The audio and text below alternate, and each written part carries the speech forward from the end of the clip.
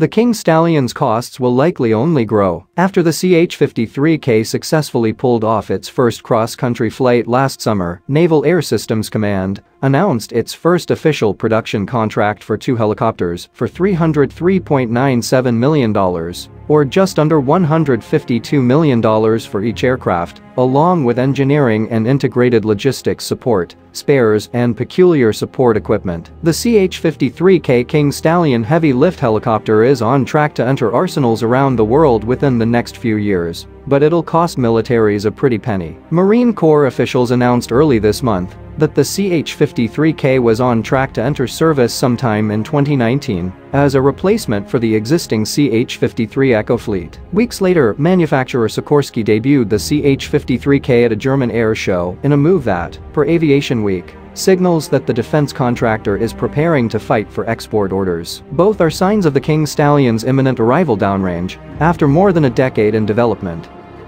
This is the most powerful helicopter the United States has ever fielded, CH-53 Program Chief Marine Colonel Hank Vanderborgt told the audience at the annual Sea Airspace Expo on April 9. Not only the most powerful, the most modern and also the smartest, but boy, the King Stallion is expensive as hell. Back in April 2017, a leaked decision memo revealed that each CH-53K would cost around $138.5 million.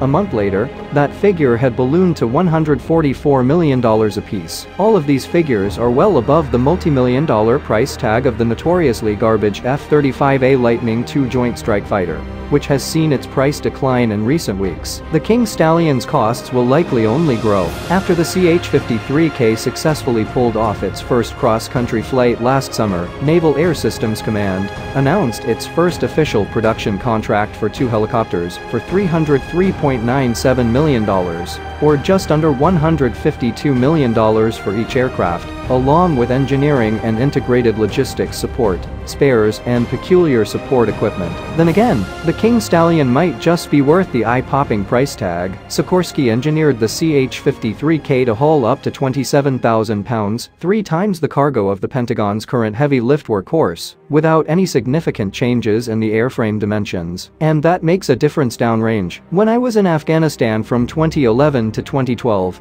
the CH-53 was so critical to combat operations. It was the only squadron the Marine Corps kept 2 iterations of. The 2nd Marine Aircraft Wing, forward, had a CH-53E Super Stallion Squadron and a CH-53DC Stallion Squadron, but both versions of the aircraft were decades old, but were incredibly busy across the theater of operations. Those platforms desperately need to be upgraded. The new CH-53K King Stallion certainly seems to be an excellent iterative development of this combat-tested and combat-proven platform. The new helicopter can hoist an external payload of more than 27,000 pounds, more than triple what the CH-53E could do. While the old version, the CH-53E, was just barely too thin to hold a Humvee in its fuselage, the new helicopter can hold a Humvee. It's also worth noting that unlike other uber-expensive next-generation military projects, the King Stallion isn't a complete garbage pile. See the Littoral Combat Ship. Sure, the program has its set of very special technical problems, airspeed indication anomalies, reliability issues in the rotor gearbox, and tailboom and rotor structural problems, according to a 2017 DoD report. But the airframe has demonstrated mission reliability beyond expectations for this point in its development life cycle.